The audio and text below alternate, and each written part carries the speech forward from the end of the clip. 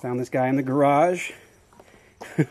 Snuck into the garage the other day prior to a cold front. I think it was getting kind of chilly. It's actually a member of the Rodinia genus, which is a genus of neotropical snakes. This is the only one that exists in the US, so that's kind of cool. And they are a rear fang snake. Very, very, very not dangerous to people, though. Harmless, but they eat frogs, little lizards, things like that. So I am going to put them in the backyard if I can find a place that looks suitable. This log I've been letting rot for a while here. It came down this direction during a storm after I did a little help of chopping on it. And there's some rotting areas and some bark still on it here and there. So I'm going to put it under here. Maybe if I can find a nice hole for it. See, that's what they do.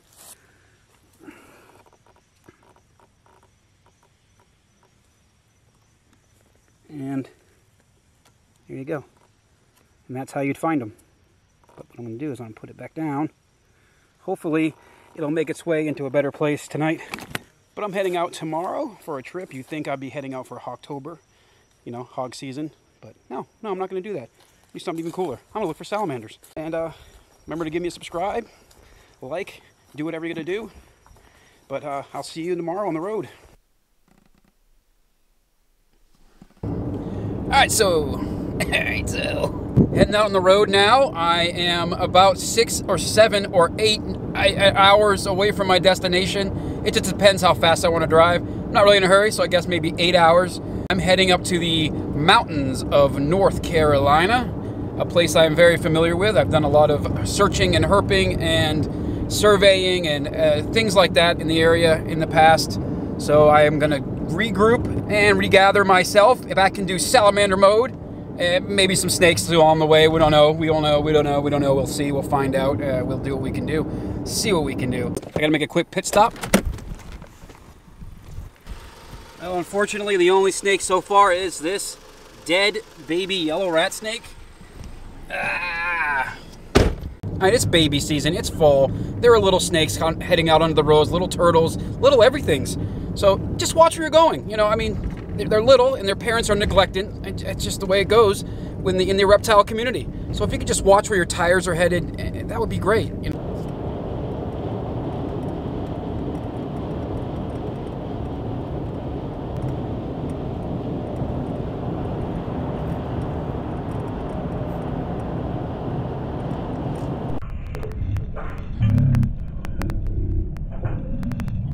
Good morning. I made it to my hotel last night really late. Normally that wouldn't stop me from going out and herping and looking for things I'm looking for, but I was exhausted. Anyways, it is a balmy 41 degrees outside and froggy. And that's why I'm wearing this hat and this long johny, I guess, sort of waffle comb looking thing. I'm going to head out into the road pretty soon, down into the Hickory Nut Gorge, and look for some salamanders.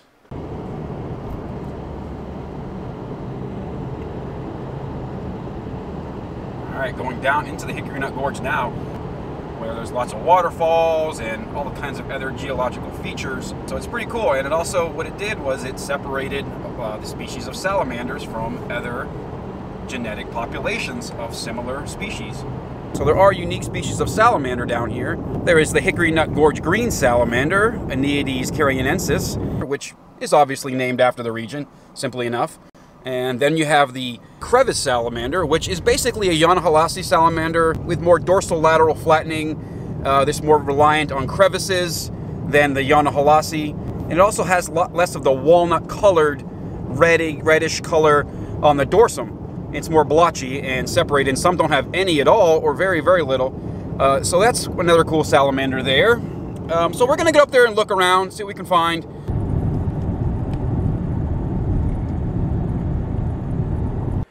Alright, I'm checking out my first rock outcropping.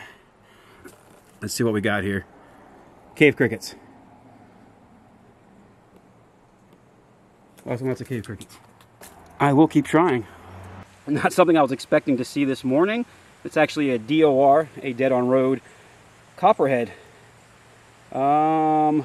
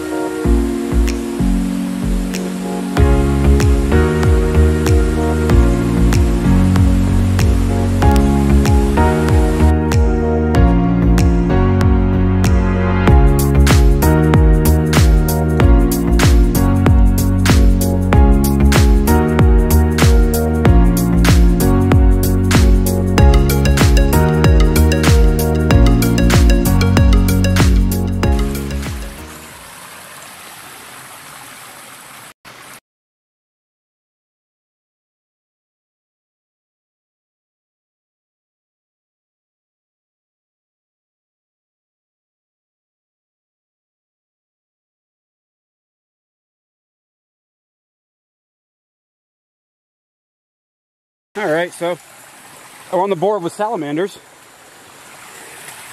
So a waterfall up here, as you can see. Great place for Desmognathus species salamanders, as well as spring salamanders that love to feed on Desmognathus, which are the dusky salamanders.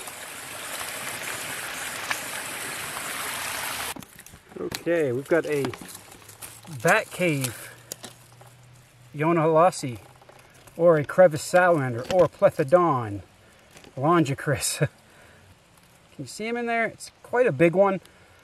I don't know if I can get him out or not, or if I should. I don't really want to mess with him too much. But that's still pretty cool. There we go. You can see the chestnut coloration, but it's also reduced, not like the Ionahalasi, which is basically most of the back or the dorsum.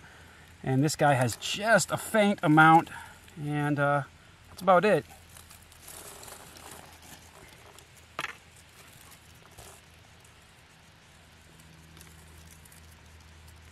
I am going to let him go now. See what else I can find. All right, we got a baby 5-line skink. I mean, hey guys, it's something, right? Outer sunning itself. It's probably only 50, 55, maybe 60 degrees, but the sun sure feels really good on him. Oh, there he goes. Back into the crack.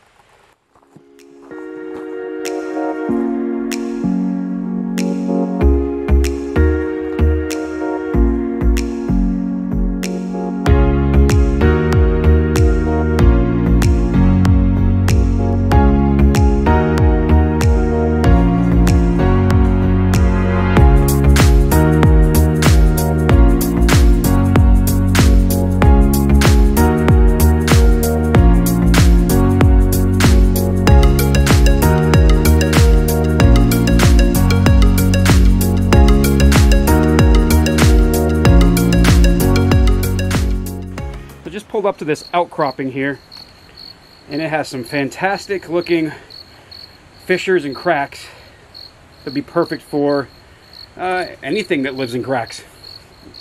You know, crickets, springtails, trolls, salamanders, I guess. But anyway, the very first thing I see is a, where'd he go? There he is. Crevice salamander. Another bat cave Ionahalasi.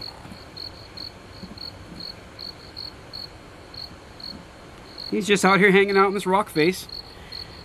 And so far that's it. There might be a little better angle here.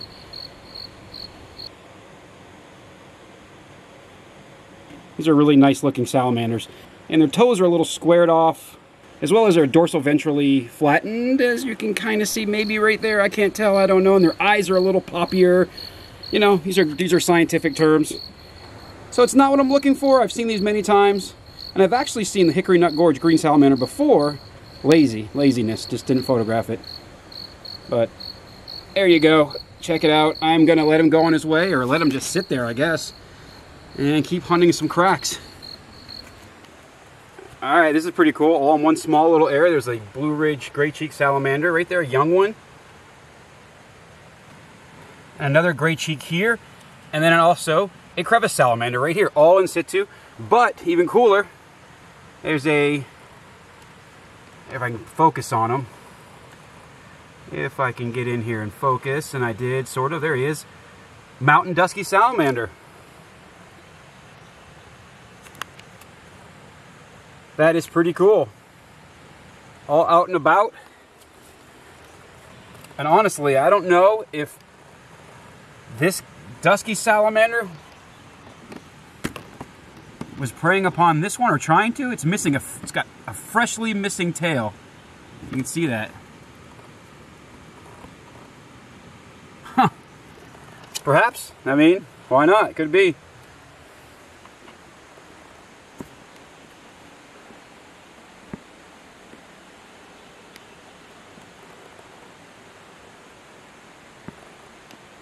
No green salamanders right now. Although this is the exact spot we got them in, I'd say 10 years ago. So I came back, see if I could have the same luck and maybe get a photo. All right, I'm gonna let these guys get on their way.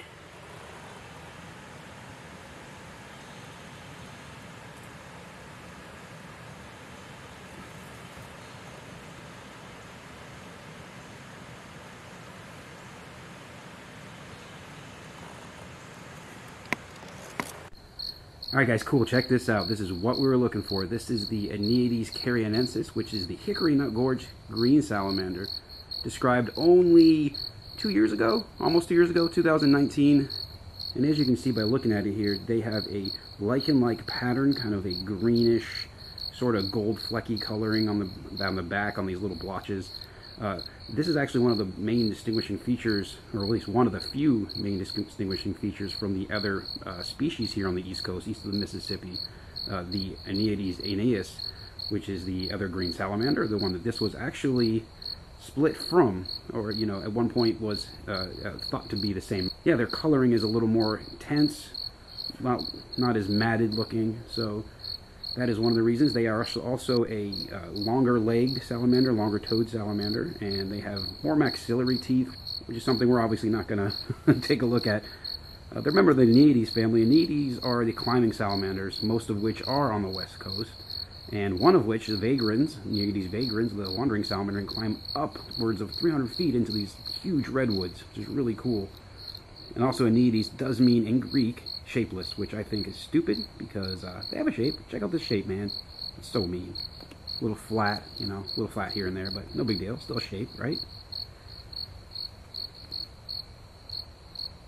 And I'm going to let him just head on down into this crack. And I will see you later, buddy. And my camera, again, is not focusing.